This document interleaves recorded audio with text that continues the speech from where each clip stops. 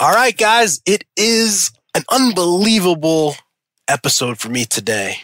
Today, we are releasing the book. Let's go.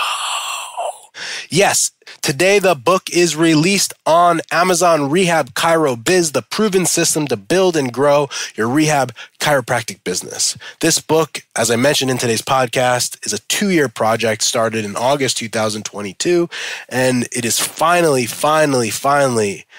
live and living color on the internets. And so as I talk about in this podcast, I would really appreciate going to the show notes, click the link, Amazon, if you could go and purchase the book, if you could leave us a 5-star review, and if you could post a selfie and tag us on Instagram. I talk about it more in this episode, but that is my ask, my call to action. I would love for you to watch it, listen, see the book, and do the thing, man. I would appreciate it so much. If I provided you any value, that is my big ask for you. In today's episode, I talk about the 3 themes I learned about myself from doing this book that I think you can apply to you in your business, in your life, in your career. And so I hope that through my action and my learning, my education of what I learned about myself, that you can take those lessons and now apply them to you. I appreciate each and every one of you, and I can't wait to see your reviews and your selfies on Instagram. What's up, everyone? Welcome to the Business School for the Rehab Chiropractor. Class is officially in session. My name is Justin Rabinowitz, and I am a rehab chiropractor on a mission to teach you, a fellow rehab chiropractor, the exact tools and systems I've used to build my own successful rehab chiropractic practice so you can do the same. I hope you enjoy, and please subscribe. I joined a country club about 4 years ago, November of 2020. And like at most country clubs, you have a lot of professionals there. So there's a lot of doctors, a lot of lawyers, chiropractors, dentists, and a slew of other small business owners, but obviously people who have been relatively successful in their life and their career. And so that's generally the type of person that belongs to a country club. So if you are a doctor or if you are a lawyer or a professional, you're one of many in that small cohort of people. So when I joined, obviously I'm one of many and I'm one of the younger members at this club. But a crazy thing happened 2 years in. There was a charity event and they were asking members to contribute something for the charity for the dinner. So what I did when I was asked is I took a copy of my first book called Beyond Fitness, which was the book that we hand out to every single brand new patient in my practice, Strive to Move, and we gifted it to every person that came to this charity event. About a week later, one of the employees, Connor, at the country club, he came up to me and he goes, "Justin, I didn't know that you were a published author. I took your book and I read it cover to cover. That's awesome." And it was such an interesting moment for me to recognize what people see as valuable, what people see as credible. Because like I said, in that group of people, it wasn't different that I was a doctor. It wasn't different that I was a chiropractor or that I was a professional. But what stood out to Connor was that I wrote a book. I was a published author. I had a physical thing that I put together that was available on Amazon for purchase. And that was what stood out. And it was at that moment, it just reinforced the idea that a book can be something unbelievably valuable from a perception standpoint to your patients on how to stand out in the community and in the marketplace. Which brings us to today, for me, in a new business, in the Rehab Chiro coaching business, where we have released officially my book, my first book for the mastermind, which is called Rehab Chiro Biz. And so I believe that story for each one of you is a great example of what is one way that you can stand out. And in today's podcast, what I really want to do is give you 3 lessons. I want to give you 3 ideas to provide you a little bit of value, a little bit of insight into my thought process on why I wrote a book and potentially how you can take this and use it in your life, in your business, in your clinical practice in order to build and grow the business of your dreams. So I have 3 themes or 3 lessons that I want to share with you as it relates to the book. The first theme is about self-confidence. What my mentor always tells me is that self-confidence is built through doing the things that you hate that directly grow your business. Let me say that again. Self-confidence is built by doing the things you hate that directly grow your business. And so I could sit here and tell you that I enjoyed the book writing process. I could sit here and tell you that it was a labor of love. But the reality, I hated most of it, which is exactly the reason why I did it. Because my mentor has been very successful and I believe the things that he tells me. And so when he tells me the way to build self-confidence is by doing things that you hate doing that directly will impact your business in a positive way, there is no better example than that than this book that I've just published. You see, I've now been in the content game for about a decade. I opened Strive to Move in 2015, and from that point, I've done email, I've done newsletters, I've done social media, swipe posts, I've done marketing posts, I've done anything and everything to create content. And if you asked me to rank the things in which I enjoy producing the most, what I would put dead last is long-form writing. Long-form writing for me is the thing that I hate to do, which is why I did it.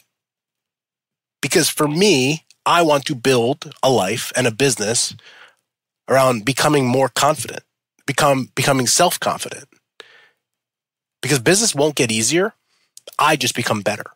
I'm going to run into another situation every day, every week, every month in which I don't like. In fact, mostly that I hate. But if I have the self-confidence that's been built over months, years, decades, because I continually push the business forward by doing things that I hate to do, I know that I'm going to be successful. And so this book, I know it's not going to be a New York Times bestseller. I don't even know how many copies it's going to sell. But today, for me, that is all completely irrelevant. The thing that is most important to me is that I did the damn thing because I didn't want to do it. This assignment for me is in addition to. When I talk to my mastermind members all the time and they talk to me about a new marketing endeavor they're going to do, or they talk to me about a new location, or they look to do something new, the question I always ask them is this in place of or in addition to? You see, writing this book was not in place of doing the other things that needed to be done, the live events and the daily swipe posts and the emails and the team meetings. It wasn't that I took 3 months sabbatical and wrote this book. This was work that I dedicated in addition to the other work that has to get done to move the business along.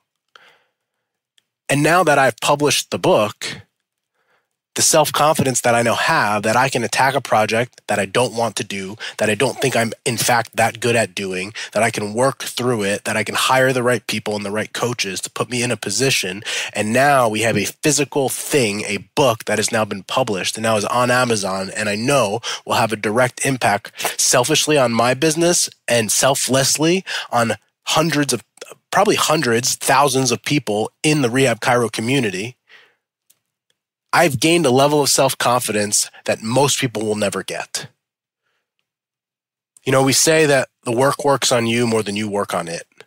And so this book will provide value to so many people, but selfishly, it's provided so much value to me to go from an idea, a blank piece of paper, to a fully published book that now sits on Amazon.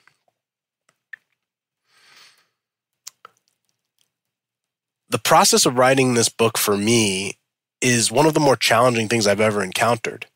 In fact, when I started doing it, all in, I started this project in August of 2022. So as I record this podcast in the middle of June, we're going on 2 years from start to finish. That is a long time to work on something. Another lesson my mentor taught me along the way, in addition to building self-confidence, he always says, the things that have the most value typically take the longest to do.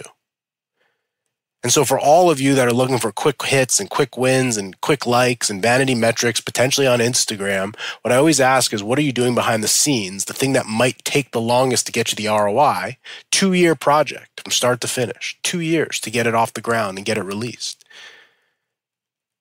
But the thing I'm proud of is that I was able to see it through. I can't tell you how many people, including myself, because this is the second stop and start that I had. I had started this book before and stopped writing it because I got busy in life and blah, blah, blah, all the other BS excuses that I gave myself. But the level of confidence, like I said, the self-confidence that I now have because I've seen it through, because I didn't want to do it, it's been massively important. And so a 2-year project finally to fruition has given me a level of self-confidence that I know each and every one of you, I hope each and every one of you can gain in your life and in your business. The second theme I want to speak about is execution. Execution. So I recently heard an interview with, he's nicknamed the Indian Warren Buffett. He is a billionaire with a B, investment guy. Again, the Indian version of Warren Buffett. His background, though, started as a business operator like you and I. He was not an investor from the start. He owned and operated businesses. He got them off the ground. He got them going. He scaled them. He sold them. And then after he basically got wealthy building his businesses, he then became on the other side where he just invested in businesses.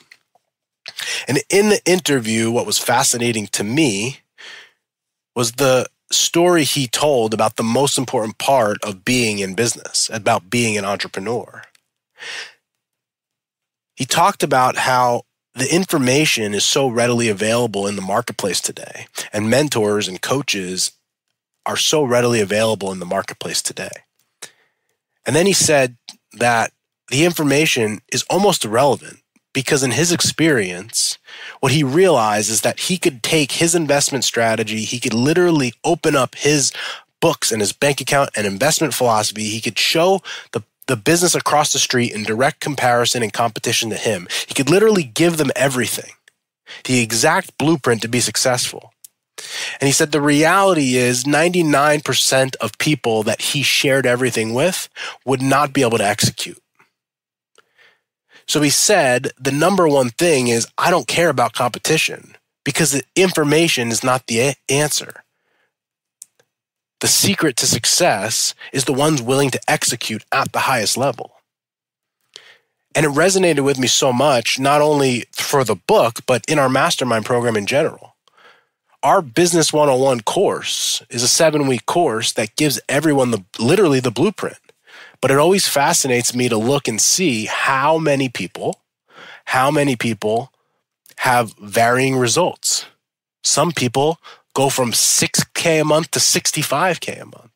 Some go from 0 to $25K. Some go from 0 to $15K. And some go from 5 to $7K. Everyone makes more money, but the varying degrees in which they do it is fascinating to watch. Like I said, we have people that go from 6 to 60, 16 to 61, 30 to 80. So those are massive numbers. They're unbelievable. And the average is about $13,500 per month. So the information is exactly the same. But the execution on the information is where the money is made. And so when I look at myself in the marketplace, just like you should look at yourself in your marketplace, what I always come back to is that someone could steal the exact way in which I wrote this book. I can tell you who my mentors and my coaches were. I can give you the outline in which to do it. I can give you the team in which I used. I could even loan you the $12,000 that I spent to have the coach to bring me from 0 to published. I can give you everything. But the most likely scenario is that you won't do it. Because the execution is the thing that most people will fail at. There's a reason why there's a 1%. In the US, from an income perspective, there's a 1%. It hasn't changed since the 60s. What's the reason? Because there's only 1% of people for the last 80 years, 60 years, 80 years that have been willing to execute.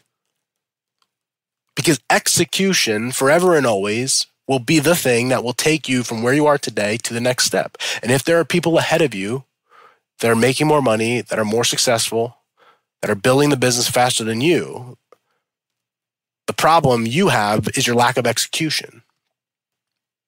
And so when I look at myself in this book, again, going back to why I built self-confidence, is because there are many people who hire the same book coach that I did, the same editor that I had, who had an idea of a book and started to write the book. And for the next 15, 20 years, they have the idea of the book and they continue to start to write the book. And for me, what I know that I will hold on to until the day I die is not that I'm the most talented or the most charismatic or the smartest. It's that I am willing to execute at a level that most people aren't.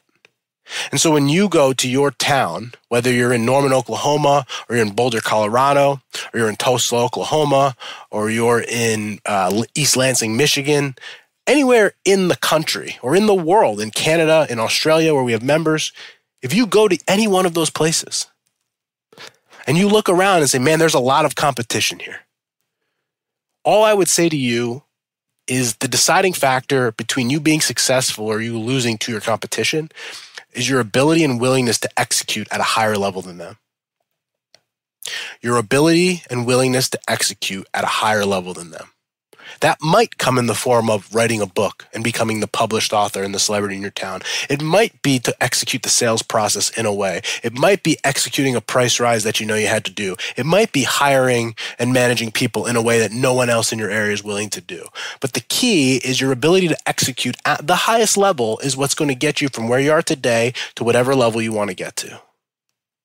And so I want you to focus. I want you to be aware of your ability to execute at the highest level. You see, for me, the book is just a way for me to be able to teach you and show you guys that execution and that self-confidence are really the themes that I want to promote. That you, if you're listening to this podcast and you've been gracious enough to give me your time, I want to provide you value. And so the ability to build self-confidence, the ability to execute at the highest level, I've done that now through publishing a book. But the themes are the most important part. And finally, the third theme about this book that's most important to me, that I think it could provide you the most value, is how you choose to stand out. We talked about competition in the execution phase. But the question that I'm always asking myself, that each and every one of you listening to this in your car, walking, in the gym, at your home, the question that I want you to ask is, what am I willing to do that nobody else is? What am I willing to do that nobody else is? You see, when I started doing this coaching thing, nobody knew my name. In fact, there are people that are in my program today that 2.5 years ago, I showed up at Parker College, and Josh Satterley was willing enough to give me an hour on stage. And the first question I asked everyone there is, how many in this room have heard of me? The answer was no one raised their hand. And I knew that.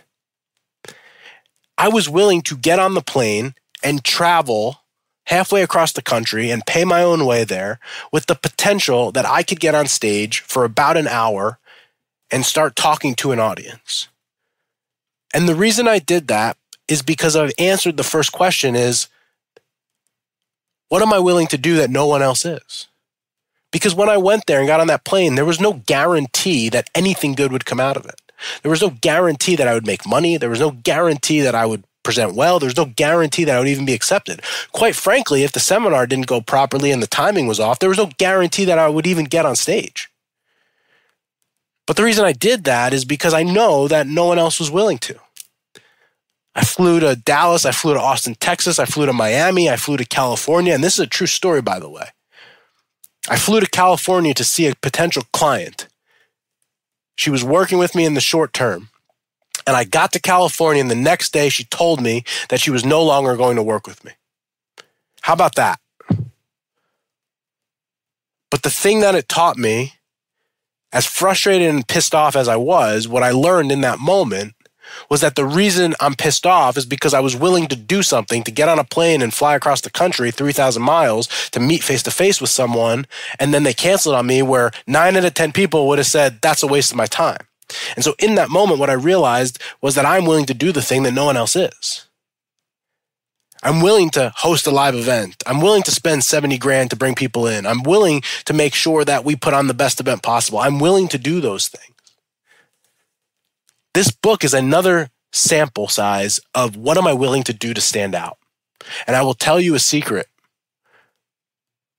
I'm doubling down, because as soon as this book is out, I literally have a contract ready to write book 2. Why? For the same reason, because no one else is going to do it. And so for you that are listening to this podcast, that are in practice, that have a location, that are looking to build your business, that's the challenge I have for you. That question, what am I willing to do? What money am I willing to spend? What planes am I willing to get on? What am I willing to invest in? How long am I willing to prepare for that eval I'm supposed to do? What price am I willing to charge and no one else is willing to do? What risk am I willing to take with hiring the first employee when I might not have the money or the profit in the business? What am I willing to do that no one else is? Now for me, this book, I'm holding it right now. You can hear me flipping through the pages.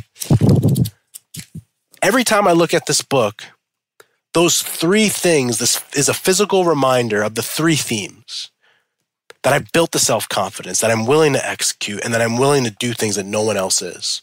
And every time I look on that damn bookshelf and I hold this book in my hands, that's what I think about.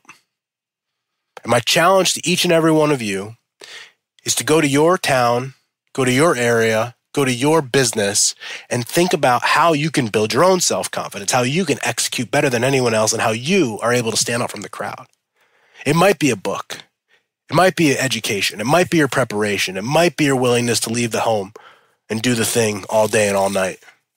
It might be your price rise. It might be your hiring. I don't know exactly what it is, and I'm not concerned with it. But if you can answer those questions and you can execute and you can build the self-confidence and you can stand out from the people around you, I promise you, you're going to be way more successful than you ever dreamed of.